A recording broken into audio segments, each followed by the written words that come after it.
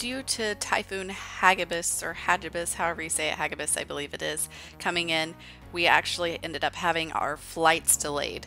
So well, not delayed, but canceled.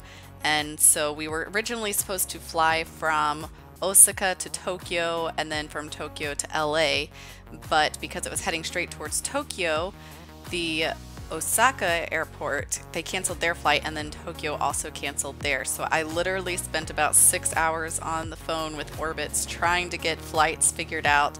And needless to say, finally, after painstaking hours, I finally got it figured out. Since our flights got canceled, this gave us an extra day in Japan, so it was kind of exciting in a way, and it actually ended up working out because we found some places that I would have been really sad if I had missed it. We stopped by a restaurant that specialized in just curries, so I got this beef cutlet curry, and then my husband, I don't even know what kind of curry this was. It had so many different types of things in it, like shrimp or something. I don't remember. So this is what the sky looks like during the typhoon. We're here in Osaka near Hamachi Station. The sky's like this weird pink color. It's been looking pretty crazy for a couple of hours. Had tons of rain today. After trying several different types of chocolates while I was there, I found that the Dar's chocolates seemed to be my favorite. Also, along with the, of course, chocolate mochis, those were delicious. So here we are at our first Japanese laundromat. We're disinfecting the machines now. So since we have to stay here an extra day because of the typhoon stuff, and we are kind of out of clothes, so let's hopefully get some clean clothes for us for the rest of the trip. Have less of a stinky suitcase. We're heading towards Umeda to go check out the jump shop for Shonen Jump. This is the, I already forgot the name of the river. Donjibu, I don't remember. So we decided, since we had the extra time, that we were going to find the jump shop, which I had been wanting to find, and I had thought it was more towards Dotonbori, but of course it was in the opposite direction, more towards Umeda. And so we arrived at this really tall building, and I assumed it was somewhere in here, which was correct. But this building was just huge, and I guess it's like another one of those secret major shopping areas. We arrived at the jump shop, and it was really cool to see so much manga and anime all in one place. I wish I could have had a lot more money to just buy a ton of stuff, because I totally would. Though I did wish that they had more of like Black Clover there, but I was really happy to see some of Dr. Stone.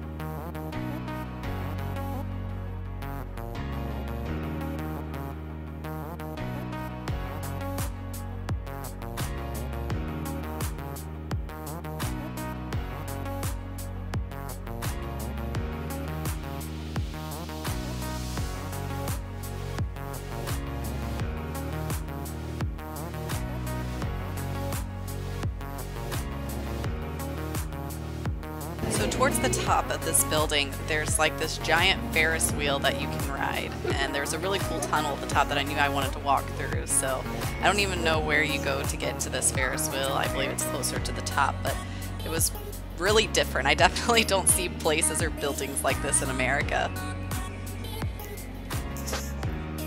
We stopped and ate at a restaurant that was towards the top floor of this building, and it was really delicious. My husband got some kind of a seafood pasta, and I tried another one of their margarita pizzas, and it was super good. All of them had really great flavors. We headed back towards Dotonbori for a little bit, and we ran into the Gundam Cafe. I was stoked. I was like telling my husband, I was like, oh my gosh, look, we have to stop. And he couldn't believe it either. I don't know how we walked past this the first time when we came down, but apparently we did.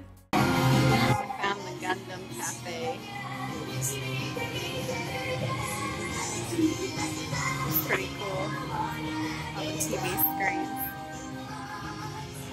There it is, Gundam Cafe. Alright everyone, so I needed to do some updates now. So yesterday was kind of a nightmare day with the typhoon coming, and so we were not able to catch our flight today, which was originally scheduled for Sunday. So yesterday we found out, like in the middle of the night, that our flight from the Kansai airport in Osaka to Tokyo was canceled due to the typhoon.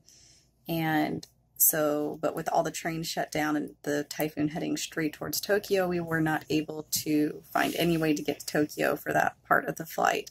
So I was on the phone with Orbitz for hours yesterday, and calling back and forth, and we were homeless because we checked out of our other place, and so we had to sit in a cafe at the metro station and just to try to regroup while we worked on the phone with Orbitz. And finally someone found us a flight after they called Delta. It took forever, but so we have a flight that's leaving tomorrow on Monday at like 4 o'clock in the afternoon, but we're going to stop in Honolulu and then from Honolulu to LA.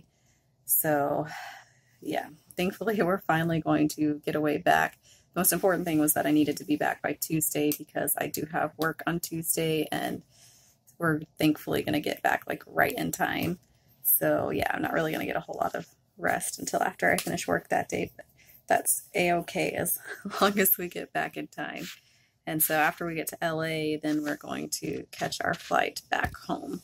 So yeah, it's been a long journey, and then my husband was able to find a hotel for us to stay in for 2 nights. So we have 1 more night here, and then we're going to head to the airport tomorrow afternoon. So we did get an extra day, and the weather's been beautiful today and a little chilly, but yeah, yesterday there was just a ton of rain, and it was a mess yesterday. So I'm glad that most of that's over.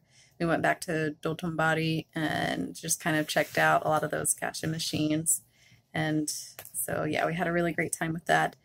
I also never made my video for what I thought about the Koda Kumi concert.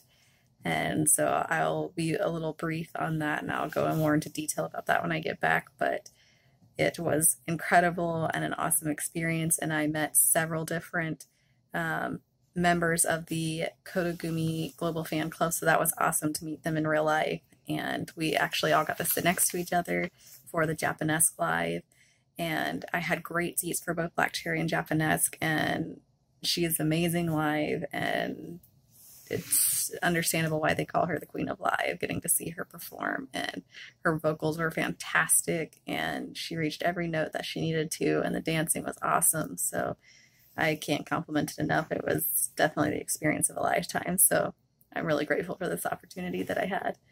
So I will give you guys way more details when I get back home. I just don't have a whole lot of time right now with everything that's been going on. So I will get back to you guys with another update here soon.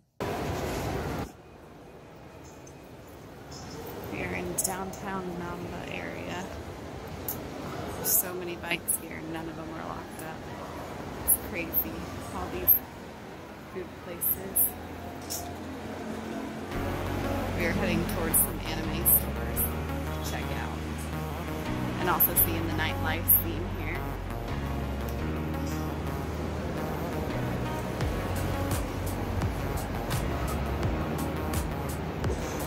So we're gonna keep following this, past this.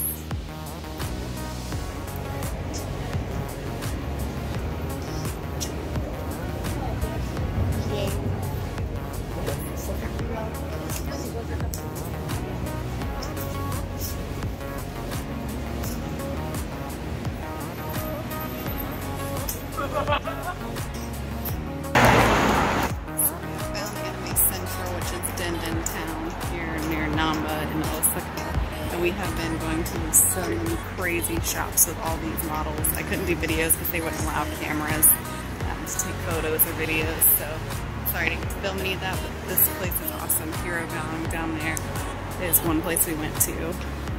The kids in. But we are having an awesome time exploring these. Dindin Town was such an awesome experience, and I could have spent a fortune down there with all the anime stuff that we found. but it was definitely worth the experience. So if you guys are in the Osaka, Namba area, I would highly suggest you go check out Din Din Town if anime is your thing. During our trip, we discovered actually on the first night that one of our favorite chicken things that we tried while we were in Japan was this famichiki, which you could just buy at the Family Mart, and it's like a double fried chicken, and oh my gosh, it was so juicy, so tender, just so amazing. So we ate this several times from the gas station, so I wish we had this in America. On our last day before leaving to head towards the Osaka airport, we stopped to eat at our favorite little bakery, and my husband tried this bread with like an egg right in it and some sausage. So we are headed on our way to the station so that we can catch our flight out of Osaka. We just stopped and had breakfast, or I guess lunch, in Dotonbori, and now we are just walking through all the shopping.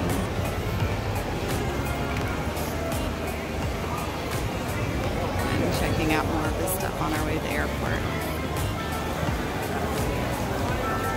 We also found this restaurant that served sumo dishes. So everything was like sumo portions, and they were ridiculously huge. But of course, it was closed at the time, and we didn't have time to go in, nor probably the money to spend on something quite that extensive. We stopped by another gyoza shop in Dotonbori, and they had delicious gyoza. It was so good. Some of them had the Wagyu beef in it, and it was absolutely fantastic.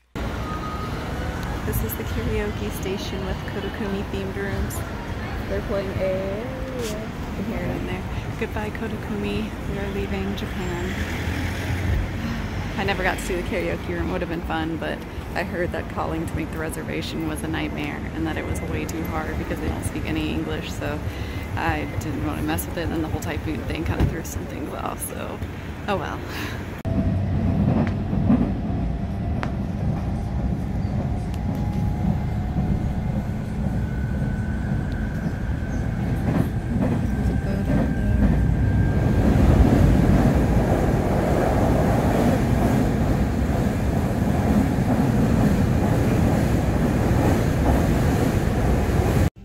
So we have officially checked out of Japan, and we are here at the Kansai airport waiting for our flight. I think we still have like 2 hours, something like that, before we start boarding. Maybe an hour till we board, and like another hour till we actually depart. But we got a pretty good seat here. Like nobody's really here yet, but you can see the planes outside. And it was pretty quick to get through security. Hardly took any time at all, but it was mostly just getting the baggage checked in. That took forever. And yeah, so we are ready for our trip home. I'm excited to get back home. When I get back, I will have to do a separate video to talk about what I thought were some of the pros and cons of Japan that I liked. So, alright guys, I will see you when I get back home. Possibly I might do another video once we get to Honolulu. So, here we go. Safe travels to us. So we bought these grape flavored Kit Kats, but I guess we're gonna give a try here while we're at the airport waiting. So, let's see here. You gonna open this for me? Kyoto grape.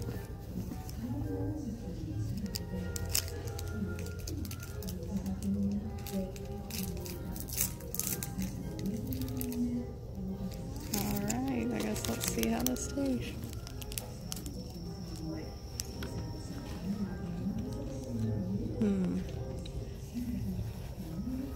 It's not bad actually. Never would have imagined that. Pretty good. I think you should all give Kyoto grape a try. I actually really like this.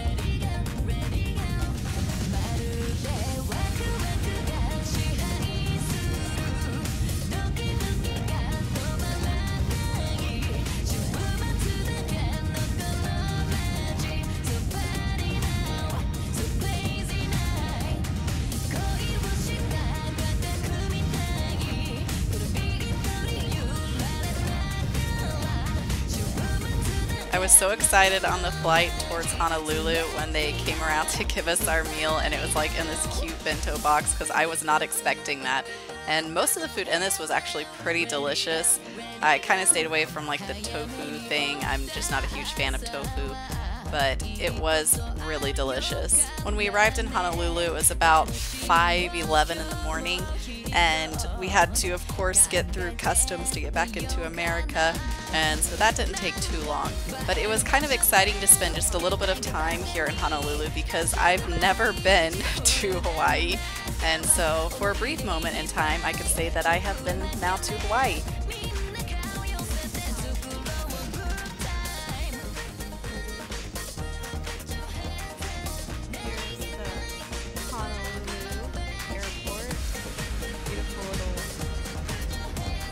Garden thing.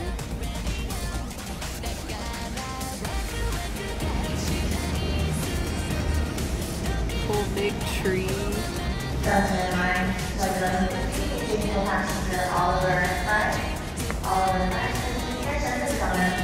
So pretty. Look at those palm trees.